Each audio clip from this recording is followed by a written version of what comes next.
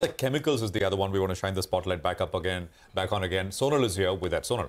Well, Tata Chemicals numbers looked weak on a YoY basis. There was a revenue decline, then EBITDA decline. Revenues were down 10%, EBITDA declined 45%. The margins were lower by almost 900 basis points. Profits were down 67% as well. But the positive this time is that there's a quarter-on-quarter recovery in margins. Margins came in at 15% versus 13% on a quarter-on-quarter basis.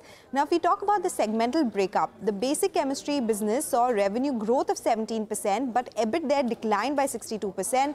In the specialty products, revenues were down 1.6% and EBIT was down 8% as well.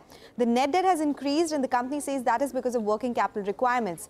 In their commentary, the management says that in India, demand was stable across all end-use industries. Demand for flat glass, container glass and solar glass is robust. In America, demand is flat, but in Europe, it's muted. But a positive comment came on Turkey because Turkey, remember, had been dumping a lot of soda ash at lower prices, leading to lower pricing. They say that competition from Turkey may decrease due to higher shipping costs. So that's a positive. Net debt increased because of higher working capital loans and capitalization of leases.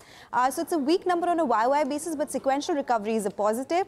Also remember, Tata Sons has become debt-free because of some receipts they have from TCS, and this indicates that there's no IPO for Tata Sons which is possible, they would go ahead with. So the Tata Group also is in focus. Okay, all right, Sonal, thank you very much for that. Something to keep an eye out on. But